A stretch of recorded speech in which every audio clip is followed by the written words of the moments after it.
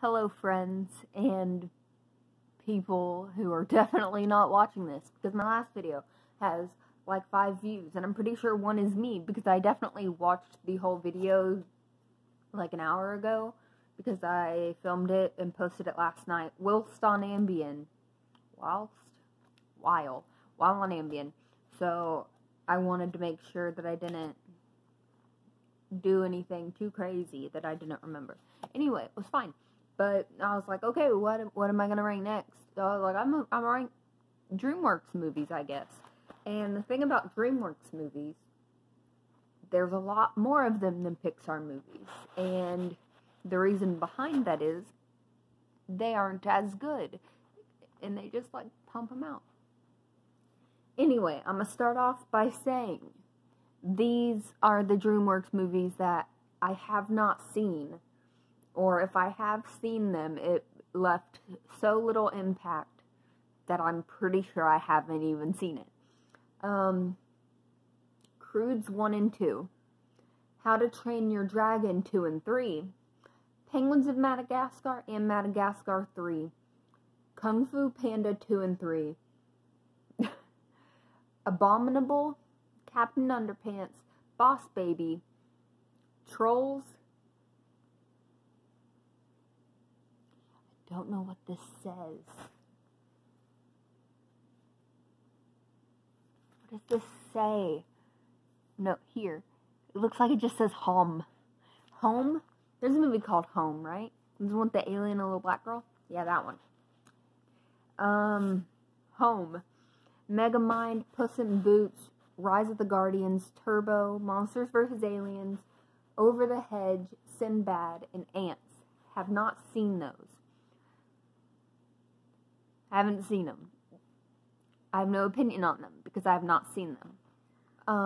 I forgot to tell y'all that I have a small piece of pie. Apparently, I have a pie. This is what I'm having for dinner. I have a small piece of pie and the entire thing of Cool Whip. Okay, now to my actual ranking as I open the Cool Whip.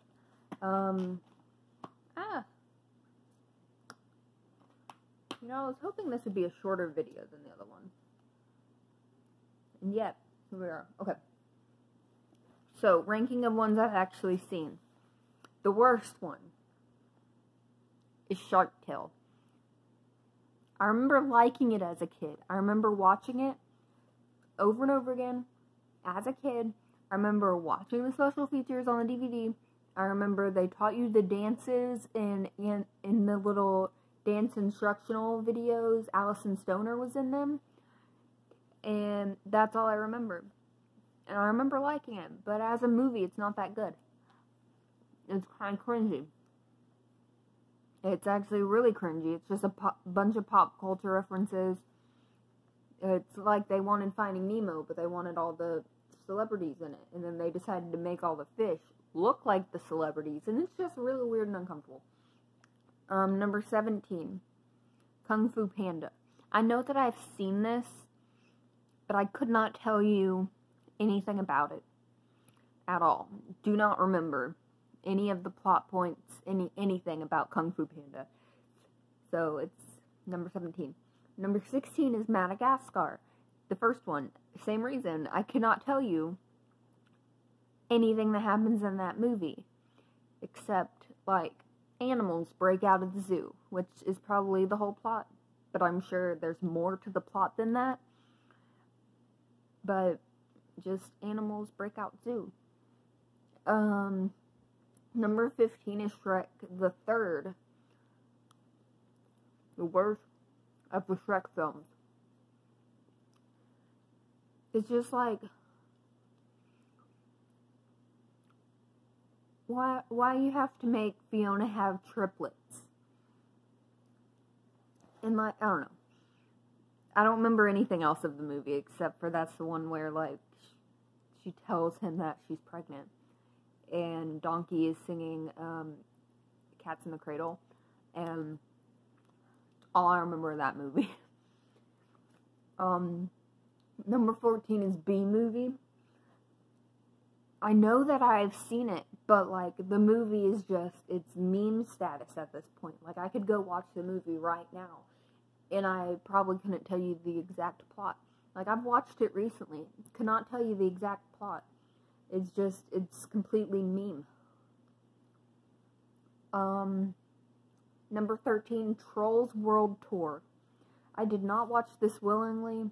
We watched it on digital whenever it, like, first came out, because movie theaters are, like, all closed and stuff. My niece likes Trolls. We watched it. I didn't hate it. I liked that the one troll was voiced by Ozzy Osbourne or something, and I don't know. I liked it. It was okay. It wasn't something that, like, I'd willingly go and watch again, but, like, I could sit through it, and I did. Number 12 is Flushed Away. Like, I do remember this movie, but I don't, like, it's not memorable, if that makes sense. It's like, if somebody was like, hey, remember the movie Flushed Away? I'd be like, oh yeah, that's that movie. It's that other rap movie. But it's not something I think about. Like, I remember myself watching it, if that makes any sense. Like, I've seen it a few times, but it's just, like, it's not memorable in a way that, like, most other movies are, where I quote them on a daily basis. Like, I couldn't quote Flushed Away. It's a movie that if I saw it on, I'd watch it. But, like, it's not memorable. Number 11, Madagascar 2, because I actually remember bits and pieces of Madagascar 2. I believe it's Madagascar 2 when the zebra guy, who I believe is named Marty, says, oh, sugar, honey, iced tea. And I think that's hilarious, because this is a kid's movie, and those initials spell out shit. And that's funny. What else? Where are we at? Number 10 is Shrek 2.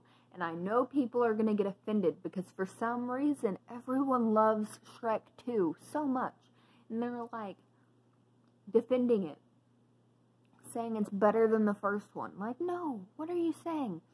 And I feel like the people who say that only say that because they only had a copy of Shrek 2, and they didn't have a copy of Shrek 1. And it's just, it makes no sense. I'm pretty sure other people really like Shrek 2 because of the fairy godmother singing I Need a Hero. But it's just like, I don't know. There's good parts of Shrek 2. Human Shrek, great. Police brutality jokes, the catnip jokes, it's just, there's jokes in there that are funny, and I like them, but it's not something that it's like, ooh, let's watch Shrek 2. Number 9 is Shrek Forever After, and this is probably only so high because I've watched it, I think I've watched it once. I might have watched it before, but, like, not actually watched it. But the last time that I watched it, it affected me. Because, like, the plot is a what if things had turned out differently plotline. And I love those kind of plot lines because it skews from the continuity, and it's total fan fiction, and I love it. But then it's like he realized what he has is what he wants, and that makes me cry, and I did. Number 8 is Peabody and Sherman, because I like to. Because I liked them, and I liked the cartoon. I think this is, like, a really good adaptation of an old cartoon. And it's just not a common thing. And this is, like, an adaptation that's, like, faithful and sticks to the spirit of the original show. Number 7 is Spirit. I grew up watching Spirit, but I was not a horse girl. I really like the series, the spirit riding free. Like, it's one of the less annoying shows my niece likes. So, I like that. But the original movie,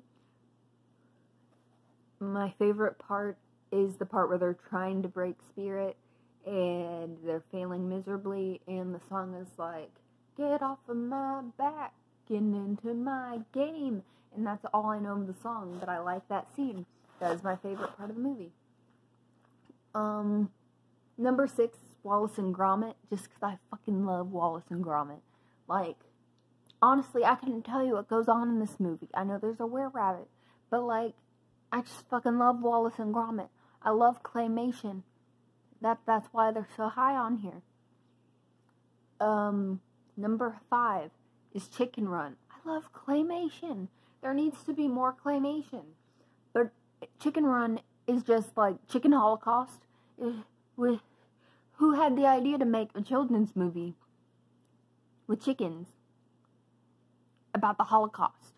And it's wonderful, and I love it, and I quote it at least weekly, so it just flip, flop, fly, don't care if I die. Number 4, I think is supposed to say How to Train Your Dragon, but it just says How Train Drag. This one I watched recently, and by recently I mean within the last year, and I really liked it, and I regretted not watching it sooner. I liked it, because, like, little guys can do big things. You can do big things even if nobody believes in you.